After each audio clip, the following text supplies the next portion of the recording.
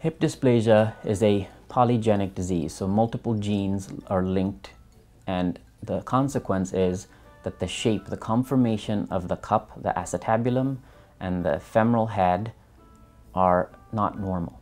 And so what that means is they're not congruent, it's not a good fit. And once you don't have a good fit, once you don't have a deep ball and socket joint, it's more, rather than a deep ball and socket joint, it's more of a cup and saucer, then you start to get that femur moving around. It's causing wear and damage to the head of the femur, and you end up damaging the cartilage. Damage to the cartilage doesn't replace with cartilage, it replaces with bone. So now you have this lumpy, bumpy bone, and that's osteoid. So that's osteoarthritis.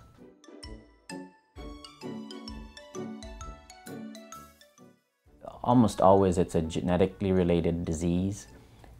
Anyone can damage a joint. So trauma can cause damage to a joint, and that damage to a joint can result in arthritis. But in dogs, most times hip dysplasia is a genetic disease, so it's not related to trauma. Trauma may exacerbate it, but you're genetically coded or genetically wired for that to happen.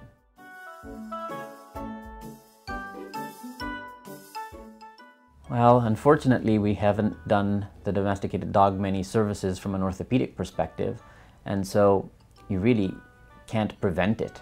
If it's genetically coded, it's going to happen, but indeed it does happen more in purebred dogs.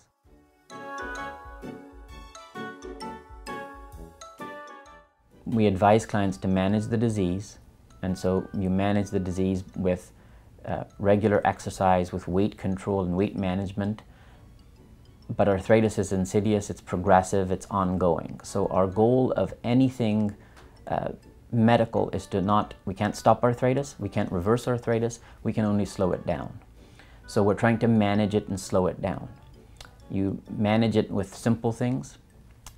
If that is not working, if the disease is progressing too quickly, then typically they get oral medication. There are new therapies that we can inject into the joint, stem cells, platelet-rich plasma, those sorts of things. If or when those therapies are not helping the dog as much, their quality of life is starting to diminish, their muscle mass is starting to diminish, then we consider surgical options. And there are several different surgical options to buy us time or to definitively fix things, which is basically a total hip replacement. So there are many, many options and many stages as the disease progresses to how to manage them.